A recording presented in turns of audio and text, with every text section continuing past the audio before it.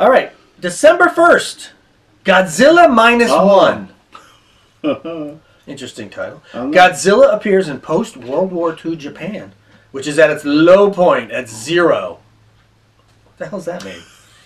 And knocks the country down 1 to the negatives. I have no. Apparently, you have to know some kind of Japanese math to understand this film. Oh my God! What the hell does that mean? I don't know.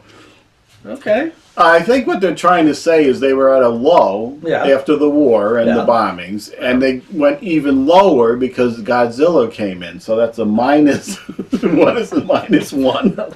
The way you said it is a lot better than how this which is at its low point at 0. I didn't know you had a numeric value for where a country was. I know there's DEFCON 1 through 5. I think maybe they're calling it less than 0, which was a film from the 80s there. Now this, you know, the Japanese have been making Godzilla films pretty regularly, and have never used really good CGI. Is this going to be a good? Is this going to be a guy in a rubber suit? I think it's CGI. Yeah. But there's some nice shots of Godzilla grabbing a train with his mouth, which he might have done in the original, but it was a man in a suit, and then the feet stomping. It was a nice close-up of feet you don't usually see stomping on the people. Oh, that's I'll put that in here. Yeah, I like. Godzilla.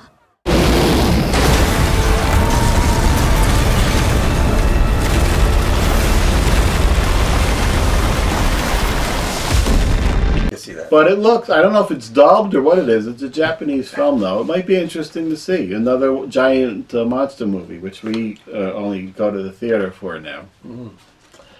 All right. The bike riders.